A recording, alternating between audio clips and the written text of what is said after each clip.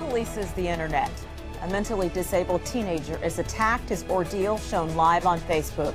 Disturbing questions again raised about what's being posted on social media. Should it be censored?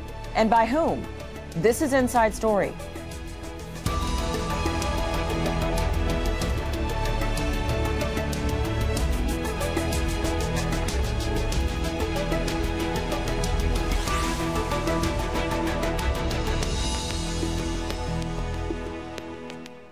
Hello and welcome to the program. I'm Richelle Carey. It's being described as despicable, sickening, a hate crime. 4 Americans have been criminally charged for beating a mentally disabled man and showing it live on the internet. Police in Chicago say the black suspects tied up the 18-year-old white victim, cut his hair until his scalp bled, and forced him to drink from the toilet. The youths can be heard shouting profanities against white people and President-elect Donald Trump. The teen's ordeal was broadcast live on Facebook, then went viral before the video was finally removed. When a downstairs neighbor calls the police complaining that of all the noise upstairs, the police respond, and the 2 female offenders now go downstairs. They're angry that the police were called. They kick in the door of that apartment. Hence, they are both charged with the burglary. That gives our victim an opportunity to get out. Facebook says it has a team constantly on call to monitor live videos for inappropriate content and to respond to users. The company said, "We do not allow people to celebrate or glorify crimes on Facebook and have removed the original video for this reason." In many instances, though, when people share this type of content, they're doing so to condemn violence or raise awareness about it. In that case, the video would be allowed. Let's bring in our panel of guests. From Copenhagen, Aral Balkan, founder and chief lead designer at Indie, a social justice and technology company. From Berlin, Julia Krueger, a writer at netspolitik.org, and Jennifer Pybus, senior lecturer at London College of Communication and the University of the Arts, London. Thank you all, and I'm going to start with the same question to all of you. What responsibility, if any, does Facebook bear for the fact that their site was used to broadcast this horrific crime? Aral, I'm going to start with you. Well, Facebook bears full responsibility, of course. Facebook is a private space. It's like a shopping mall. And if there is a poster hanging on a shopping mall, then they are responsible for the contents of that poster. So they have full responsibility. Julia, your thoughts?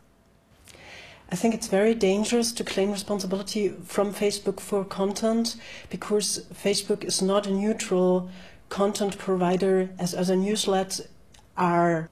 Okay, Jennifer? I think that I would agree with actually both responses. On the one hand, Facebook is responsible for the content that is circulating, however, but more insofar as if there's issues with the content, then they need to have an open procedure where people can actually see what steps are being taken to remove or in terms of the decisions to keep content. That's not as it stands right now, that's not very transparent. And I think this is where a lot of the responsibility for Facebook should be placed. Aral, you said that Facebook bears full responsibility for this. What does that look like to you? Well, it looks like, you know, any other media company is responsible for what it broadcasts, in a sense. So Facebook, of course, on the surface doesn't look like a media company immediately, but really we can look at it as a media company that has about 2 billion active, you know, non-paid contributors a day. They are a private company. They're a publicly traded company, but they're private property. And so, of course, they are responsible for what they put out there. And if we don't like that, and if we think that that's bad for freedom of speech, and if that's bad for democracy, quite possibly, which I do believe, then we need to look into alternatives that are decentralized, where one American company doesn't have all of this control over what we see and what we don't see. Because, I mean, what is our success criteria here? If we get Facebook to be better at censoring, do we win? They already censor. I mean, they do better than censorship. Facebook decides what each of us gets to see and what they don't get to see with their algorithms every day, 2 billion of us almost. So, you know, what do we really want here? Do we want an American corporation to be better at censorship, or do we want to create a technology, an infrastructure for technology for human communication that is owned and controlled by people where we do have human rights like freedom of speech? Okay, you touched on a lot there, and we are going to dig into that. Jennifer, let me ask you, though, with something that he started off with at the beginning, is the premise that Facebook is a media organization. Because they seem to push back against that. Are they a media organization as you see it? Are they just a social media organization? Are they just a tech company? What are they at their core? And is that changing? I mean, I think if you ask what Facebook is at their core, they're an organization that are trying to monetize the engagement and therefore the data of its users. Full stop. So if you think in terms of why would they create a feature like Facebook Live, you know, on the one hand, you know, are they a benevolent organization that wants to increase the discussions and the citizenship rights of its users? No, of course not. They've created Facebook Live precisely because it's going to increase the engagement of the users that are on that platform. When engagement increases, so for Facebook Live, what does that give them? It gives them geotags. This is a rich data location information. This is very useful for advertisers where they're making a lot of their money. And so whatever they can do to ensure that users use that website as much as possible, they're going to do that. In terms of a media organization, they like to present themselves that way. We know statistically 62% of users are getting their information first from social media platforms like Facebook, and their algorithm privileges news articles that come in through the feed, and so as users, you're always going to see those. So they're a media organization in terms of they're a large distributor of information. They're not, at this point, fully creators of that information, but that also is changing as they move into to try to compete with Netflix and Amazon. So it's kind of a difficult question to fully unpack, but I think first and foremost, they're a business. Julia, do you see it that way as well, that the bottom line, they are a business trying to make money and they don't necessarily have the same responsibilities that a media or news or information outlet would have? I think that Facebook fulfills very different roles in very different communities, whereas in Western societies it's mainly used as a news distribution channel. It is much more used as a social media outlet in the Arab world, and in large parts of Africa it's just the internet itself. So I think any regulation needs to put this into consideration, and I would ask to be very, very careful with asking for further law enforcement responsibilities by Facebook, because we have very difficult experiences in Germany. In Germany, the government asked Facebook and Google and Twitter last year to take down content upon user request within 24 hours. And it was extremely unsatisfying on the one hand with the amount of content taken down, which is of course due to the difficulties to assess whether content is illegal or not. On the other hand, it was extremely unsatisfied with the lack of transparency of content taken down, with the lack of transparency with the whole procedure of content distribution, revision of content being taken down, or even having an adequate contact person.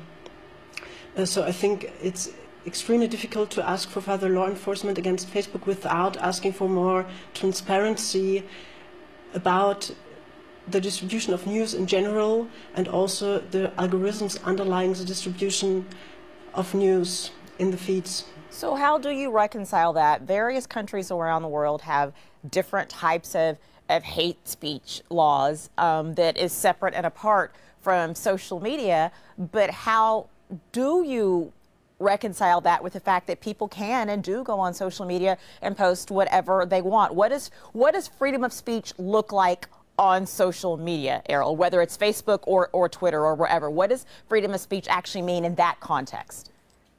Well, if you're talking about the system that we have today, then our freedom of speech is comprised of our freedom to go into shopping malls and have conversations there. And the people who own the shopping malls, whether that's Facebook or Google or whoever else, get to decide what we can say and what we can't say. And they have full say on that because we are on their private property, and they get to decide what freedom of speech we have or we don't have. So that's the system that we have today. In other words, you don't have a constitutional right to post what you want on Facebook. In other words. No, I mean, our constitutional rights, if in those countries that we have them towards freedom of speech, protect us from, to protect our freedom of speech from the government, not from corporations, not on private property. So I think that's a very important distinction we need to make. Jennifer, your thoughts on that as well. What rights do people have to post what they want in a social media setting? Not necessarily, obviously, criminal, as we started off with at the beginning, but just something rude or offensive or hate speech. I mean, I think it's a difficult question to ask. I mean, on the one hand, people should have the right to express themselves, but I think when you go into a public forum, then there needs to be some at least ground rules for respect of the other people who are there. That's not to say that you should start deciding what people can and can't say, but at the same time, if you're going to be in a public space, then you have to be accountable for the things that you're saying and discussing. Julia, let's pick up on what you were talking about what's happening in Germany. And Germany is taking this issue very seriously because they have really strict hate crimes laws on the books. How far do you think that they're willing to go to hold sites like Facebook responsible for the content that is put on their sites? In the moment, Germany is clearly pressing towards a greater liability of Facebook. According to other news outlets, the question for me personally is not how far you would go, then how to effectively limit hate speech, and especially how to limit its spread from online violence to real world violence.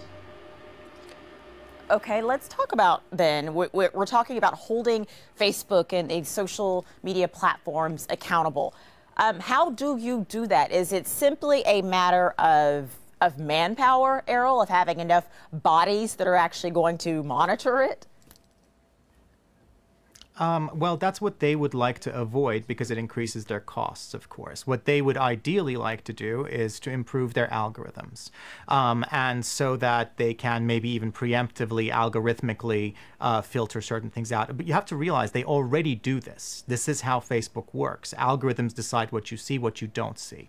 So that's going to be a natural course of what they do anyway. I think, again, we're probably talking about this issue on a very superficial level here. I think the real question should be whether or not we're happy with having a handful of American corporations decide on what people in the world see and what they don't see and what is permissible and what's not permissible, whether we're happy with a handful of these organizations, these corporations, being gatekeepers and filters of reality. And if not, then we need to start not just talking but acting about creating alternatives that are decentralized, that are not corporate owned but possibly owned by the commons, by everyone, where every individual has a space on the internet where they can express their views and which they own and control. And in that case, policing becomes what it is, normally it becomes traditional policing. And we already have systems in place for that. The problem we have today is because we're living basically in a corporatocracy where a handful of corporations have all of this ownership and control. And then we're saying, how should they behave? Should they behave nicer or should they behave, not so nice? I don't think either one of those is going to get us to where we need to be if we care about human rights and democracy going forward. Jennifer, to Aral's point, yes, that has been happening for a while in a lot of countries, particularly in the U.S., that media corporations are getting bigger and bigger and bigger. There's fewer and fewer to choose from. There's the centralized power, if you will, that even companies now like Facebook and Twitter have. Do you share his concerns, or what concerns do you have about that? I absolutely share his concerns, and I think that when it comes to Facebook, so for example, you know, they'll tell you, well, if there's a piece of content that's problematic or that people find offensive, you can let us know, and then we will review it through our community standards process, and then perhaps we'll take it down, as was the case with the video that was shown 2 days ago. However, when people ask, well, why did it take 30 minutes for it to come down when there was another video that was circulating a little while ago back that was also seen as problematic, and that came down quite a bit faster. And for this, they had no response. So at least I think a starting point has to be, why is this what Frank Pasquale would call a black box? You're making decisions about whether content is good or bad, is viewable or not. And as a member of the public, we have absolutely no idea what process is in place, how they're reviewing it, what these standards actually entail, nothing. So I think, you know, from the user's perspective, and I mean, I think this also goes, you know, as was also said, in terms of the information that we receive. If we look closely at the edgeware algorithm, which is the algorithm that determines what information is going to come into any user's newsfeed, what does that edgeware algorithm do? It looks at that user, it looks at their political beliefs, it looks at where they shopped, it looked at where they went outside of Facebook, and based on all of this information that gets brought together in a very quick second through this computer processing, determines, well, this person has these beliefs, and therefore we're going to show them these friends of theirs because their beliefs are similar, or we'll show them these news stories, etc.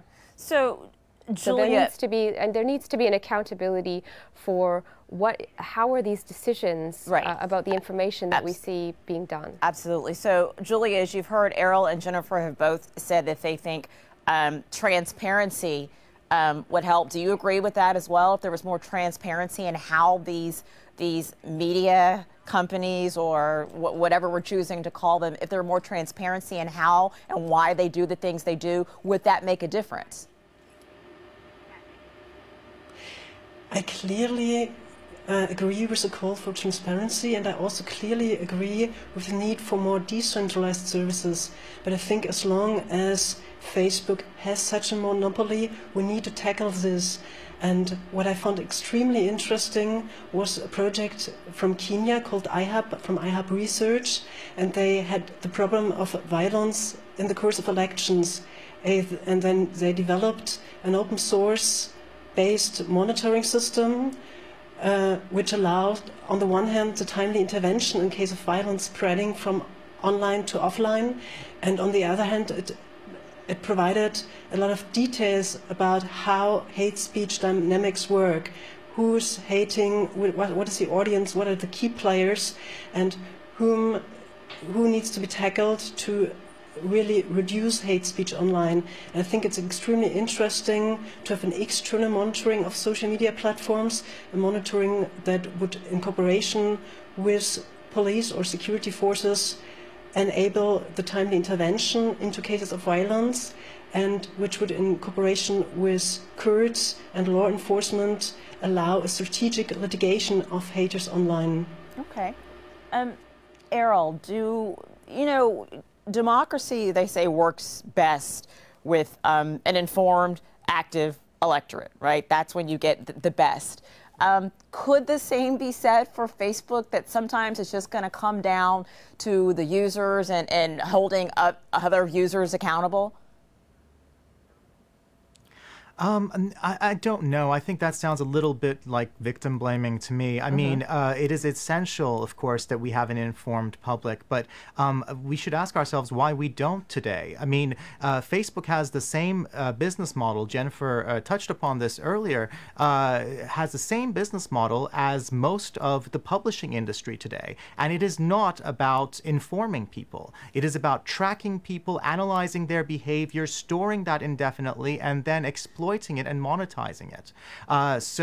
Just recently in Europe, for example, Axel Springer was in a court case where their lawyer, they're a huge publisher, and their lawyer said that for them, their core business model is advertising, and that journalistic content is the means by which they get people to view the ads. So in other words, as in journalism today, in publishing today, journalism is seen as bait for this business model that I call people farming.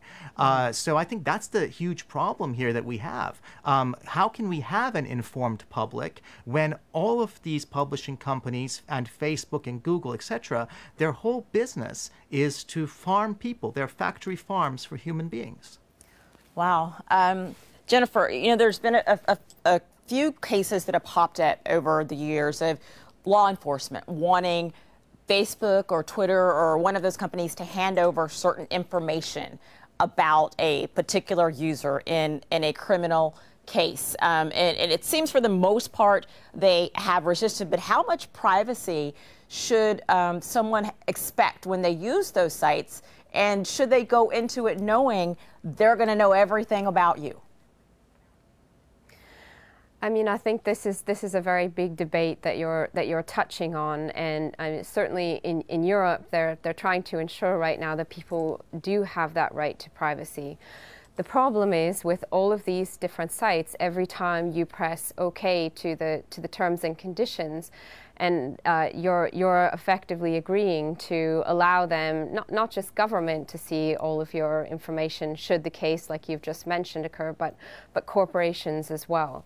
And I think for the user, the full implications and consequence, on the one hand, you can tell that to someone, and I have this discussion with my students all the time, and they'll all roll their eyes and say, yes, I understand this completely. But then you show them another moment where that's used. So for example, I had them put a search term in Google's search and look at the suggested searches that came down from that word, and ask them to look next to each other, so to look at their neighbors. And everyone's mouth fell to the floor when they realized all of those searches were different. And then having a discussion about, well, why were these different? It's because all of this information from all of these places are being aggregated and used in these different algorithms. So on the one hand, we understand this. On the other hand, we don't fully understand the implication of what it means really to have no more privacy anymore. Julia, is there any incentive for these companies to be held to account or to do anything any differently going forward? I think the question of how we can have a constructive society discourse again is a very interesting one, and there have been real innovations in America during the last months. On the one hand, based on research on comment moderation and also privacy issues by the Coral project, also by INSEE, you can moderate discourses very well based on technology, based on open technology, and based upon good privacy rules. There's one new platform called INSEE, which combine a positive vision of the community with very strict rules of discourse, which can be changed by the leaders in the groups themselves, and they also combine very good comments moderation and also very good privacy issues to allow or to establish a constructive discourse again, I think, which we really need, because there are much worse problems than hate speech online. There's climate change, there's immigration, there's social cleavages, so I think it's a real challenge how society can get back to constructive discourse and how we can do this in the digital world with help of technology. Wouldn't that be the wonderful goal, to get back to constructive discourse? Let's all hope that that happens, and let's keep having discussions like this. I appreciate it very much. Thank you to all of my guests, Aral Balkan, that is, Julia Krueger, and Jennifer Pybus. Thank you all very much. And thank you for watching. You can see the program again anytime if you go to our website, aljazeera.com, for further discussion. Yes, go to our Facebook page. That's facebook.com/AJ Inside Story. You can also join the conversation on Twitter. Our handle is @AJ Inside Story. From me, Richelle, Carey, and the entire team. Bye for now.